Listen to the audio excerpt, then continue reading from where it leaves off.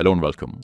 In this video, I'm essentially going to give you the overview in terms of how to prepare for the OSCP so that you can best prepare, so that you don't have to waste time, and so that you can just crush it, the OSCP, because that's literally all that I want. That's what Hack Academy is about. That's what this YouTube channel is about. That's the main focus that we have. It's just of people that want to take the OSCP or a certification that's very similar, something like the CPTS, that I can help and serve them and essentially just allow people to crush it, right?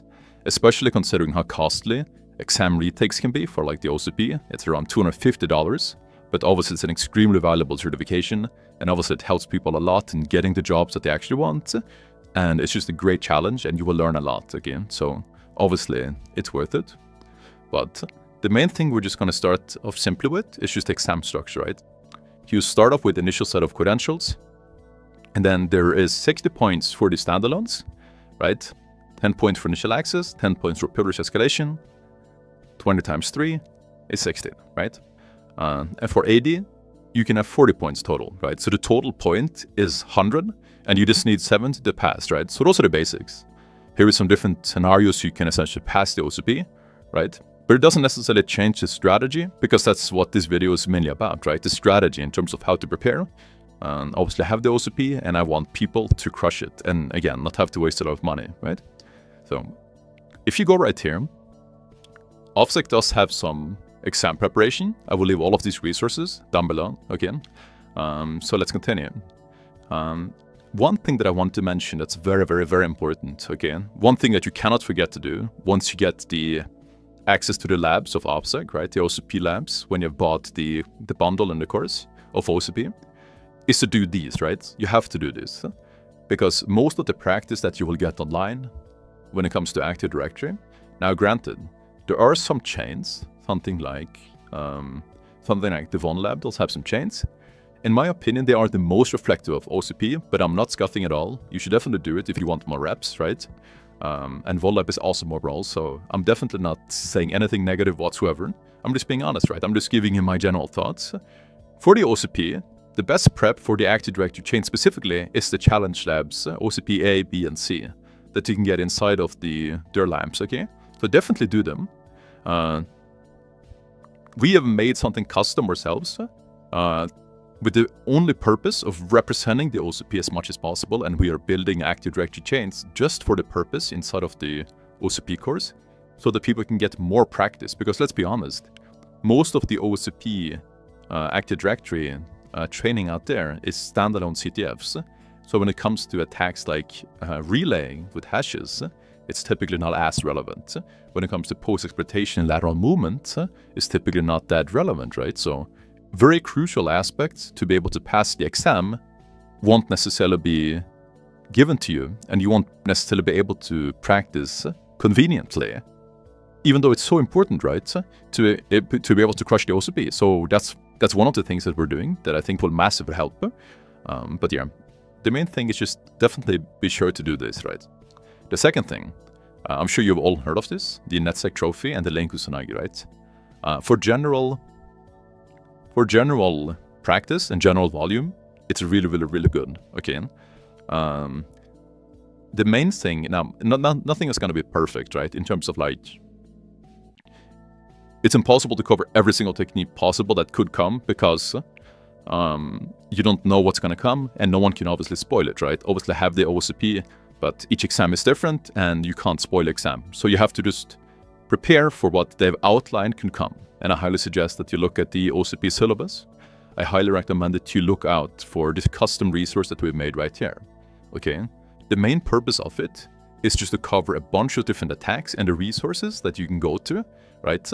That covers specifically it, right? So for instance here, it's timestamped exactly when I'm showing a different technique, right? And it covers this for Active Directory, initial access, pivoting, Windows, and Linux privilege escalation, right? So just a bunch of different attacks.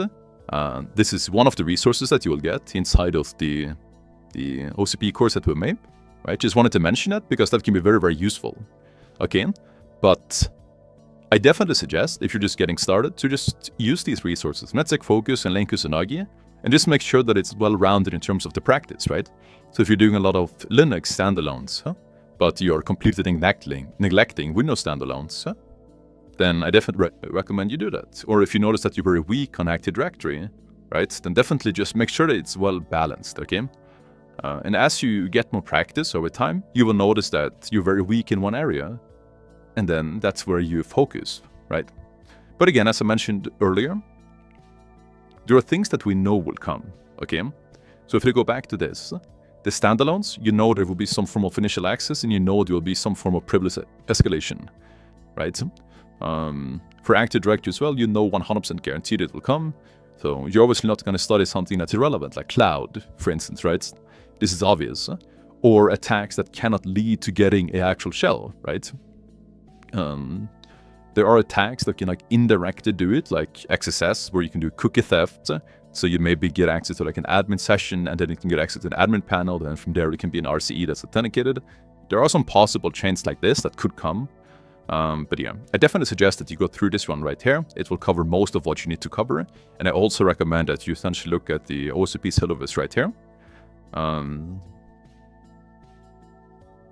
then you should read through right here, and then be aware that I won't say that necessarily everything of this could come, but definitely just go and read through it and read through this, right? And just make sure that there's not something obvious that you haven't prepared for as you're doing random machines on the Kusanagi, etc., that you get thrown off by, okay? So this is very, very important. Do a lot of balanced different rooms. I would also advise to not be shying away from trying out Proving Grounds, because it's made by Offsect. You may or may not be able to get some insight into how they create the rooms, right? And obviously do their labs when you get access, right? So, but if you want to simplify things a lot more, because I can understand that it's confusing and maybe studying alone is difficult and you kind of just overwhelmed, right? That is one of the main reasons why we essentially made this course, right? It's over 24 hours long. And if you follow this roadmap, it looks very, very simple, but all of these are hyperlinks, right? That is leading to sections of the course. We have our custom Active Directory chains right here. You cannot get access to anywhere else. And again, they're made with the only intention of being as accurate to OSCP as possible. And I will make more and more and more all the time, because I just noticed there is such a gap in this specific area. People want more Active Directory experience when it comes to Active Directory chains specifically, because that's very, very different to do standalone machines.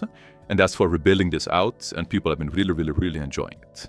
Okay, so we have over 300 members as of now, but just follow this. Literally, all of these hyperlinks right here, go through them.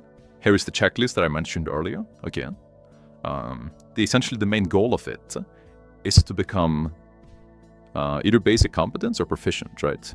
And I cannot change it now because I haven't made a copy, but all you do is just that you make a copy right here, and then you can change this to proficient or basic competence.